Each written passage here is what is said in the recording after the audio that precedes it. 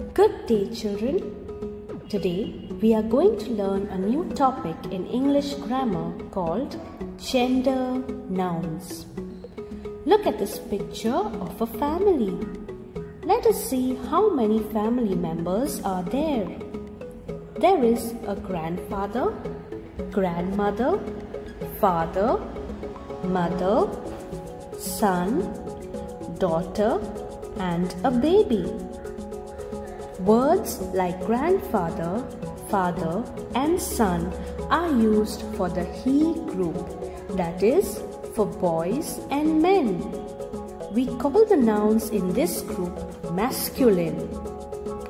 Words like grandmother, mother, and daughter are used for the she group, that is, for girls and women. We call the nouns in this group feminine.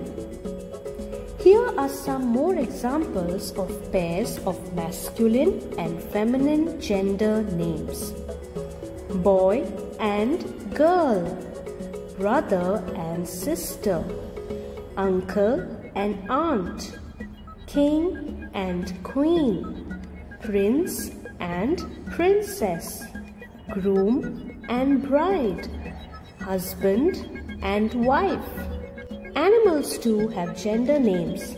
For example, lion and lioness, tiger and tigress, peacock and peahen, rooster and hen, tom and queen, bull and cow, buck and doe, he-goat and she-goat, stallion and mare. If you remember, in the family picture we saw earlier, there is also a baby. Which gender name does the word baby belong to? Is it feminine or masculine? Well, baby is a word that is used for both boys as well as girls.